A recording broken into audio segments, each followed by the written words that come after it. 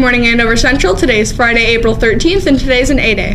There will be no school on Monday, April 16th due to an in-service. We are going to have a basketball meeting for all those interested in trying out next year for girls basketball Thursday the 19th, starting at 7:45 a.m. Congrats to the boys tennis team. They won yesterday, 16-2. Go Jags. Track and tennis sport pictures are scheduled for today. We will dismiss track at 2 and boys tennis will follow. Spring Life Touch pictures were due last week. If you have not turned your pictures into the office, please do so as soon as possible. Paint at Jag is scheduled for this evening from 5:30 to 8:30 p.m. Lunch today in line 1, pepperoni pizza or fish sandwich. In line 2, chicken bacon ranch salad or nacho taco salad.